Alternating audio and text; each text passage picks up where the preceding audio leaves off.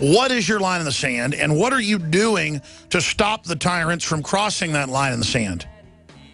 Or are you just saying, I got guns and ammo and I'm waiting for the blue helmets? It's not going to be blue helmets until after the Civil War. Then it will be blue helmets. Read the Rand Corporation National Stability Police Force Plan. This is the plan to destabilize things so bad, we beg for total federalization and beg for total surveillance. And now it's here. The general public's being targeted. If you're a cop, you're being targeted. If you're a school teacher, you're being targeted. I don't care who you are. This new world order is bad for you and your family. And if you want to make a decision for the next 10, 20, 30 years to shell out to it, to just kind of go along with it, to let them social engineer you, and to live high on the hog while you sell everybody out ahead of the population being forcibly reduced, humans merging with machines. This is what the elites say they're going to do, and they're doing it. If you think you're going to be successful with that game plan, with your soul and your family name and just common sense, you're crazy. Maybe you're totally nihilistic and don't care, don't plan to have children, don't care about your kids. Why sell out to the dark side? Why sell out to what's easy? Why sell out to not believing in humanity? Why sell out your children, your sons, your daughters?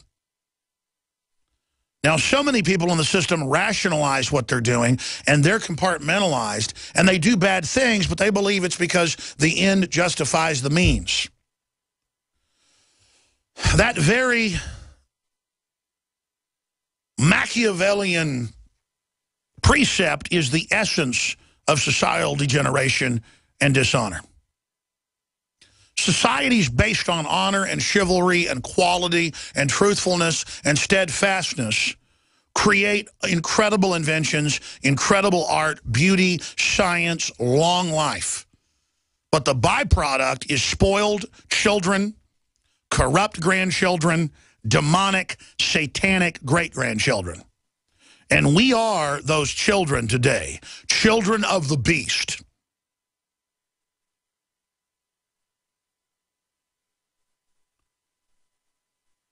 Children of the lie, on average.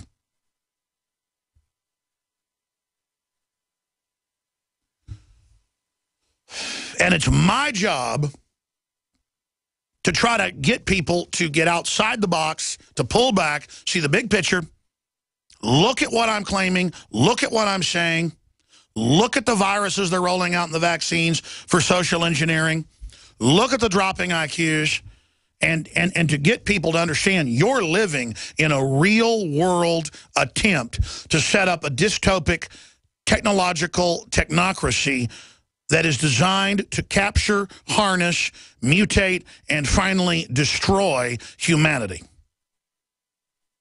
It is 100% pure, unadulterated death and destruction.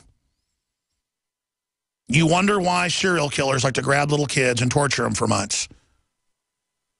Things that are just the most horrible, dark energy anyone could imagine. And it's so alien, people hear about it and they just turn away. Imagine that times a billion. Imagine that energy manifests through robot armies and Skynet technology. It is going to take its time bringing us down and making us beg to be destroyed and enslaved, because the true bottom of the rat hole, the true bottom of Satan's pit, is that the system wants us with free will, though drugged and dazed, to stumble and worship the evil as if it's the solution and it's the idol, and to fall to our knees and embrace it before our free will is sucked out of us and our souls basically demagnetized to goodness. Our souls wiped and turned to that satanic energy.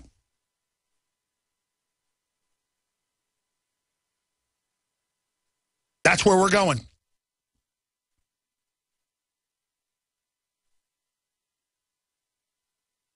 Just as sure as the sun came up this morning on this planet. On this planet. Remember that. There's a whole universe around us, but the system wants us to think it's only what's on that television set, only what's on the nightly news, what the talking head says. When we know these talking heads work for institutions that have made the decision that you're not even conscious and that you're an animal and that you don't have a right to any freedom or any future. And so they're going to dumb you down and give you false maps of the world so that you become a joke and a failure. So you'll time and time again come to them for empowerment. No one can deny that the welfare state, the way it's done by the West, is meant to enslave, just as the welfare state and the company store and sharecropping, or the reservation with Native Americans, or the plantation is designed to have you totally dependent on the master. But this master doesn't want you to pull a plow, or to cut the wheat, or to tend the cattle. This master wants you in agonizing anguish and pain, gibbering after its flame like a moth, believing that oblivion in evil is your empowerment. When the answer to all our problems is waiting right there. But we have to, with free will, take it and make the spiritual decision first that I want to be good, I want to be enlightened, I want to be informed, I want to know how the world really works. I ask the creator of the universe, in these incredible odds we're up against, to give me the providence to have the prescience, or what the Bible calls discernment, so that I might survive to bring aid to others. And the world knows, the devil knows, that you have a good heart.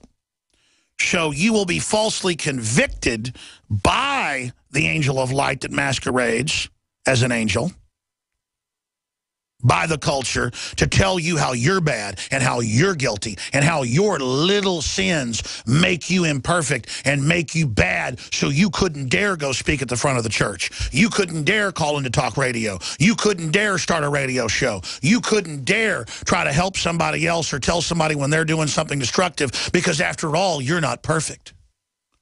See how that works? How they guilt everyone. Oh, you're racist, except Obamacare. Oh, maybe your forebears had slaves. Maybe. Why 2% of the country had slaves? You're bad. You have to have guilt, not to go help other people that are less advantaged and actually help them yourself. That's how you really help somebody, by bringing them into your society and teaching them and lifting them up. Rising tide raises the ships. All ships, as Kennedy rightfully said. No, no, no. You do what Al Gore says, what Bill Clinton says, what Rachel Maddow says, what Barack Obama says, what Al Sharpton says, what Jesse Jackson says. And when you do what they say, now you've been forgiven by the high priest. You've come and made sacrifice to them. You've not owned guns. You've accepted higher taxes. You've gotten in line with the party line to feel like you belong. And so you've been sanctified in your little collectivist progressive cult that's not even a real progressive cult. It's a eugenic, scientifically written, planned, neoliberal, anti-human, super-fascistic, mind-controlled cornucopia of anti-human venom.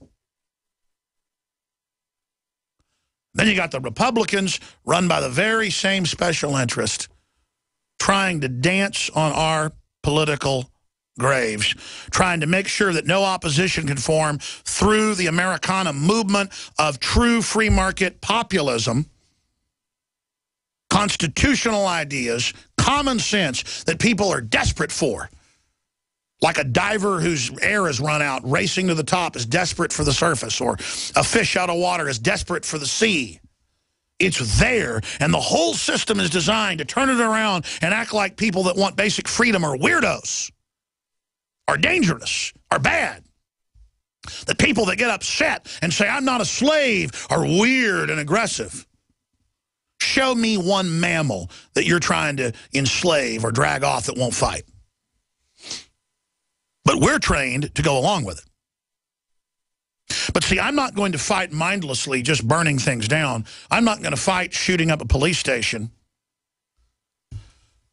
I'm going to fight by warning people and showing them what's happening and doing what the enemy wants. I am not going to sit there and play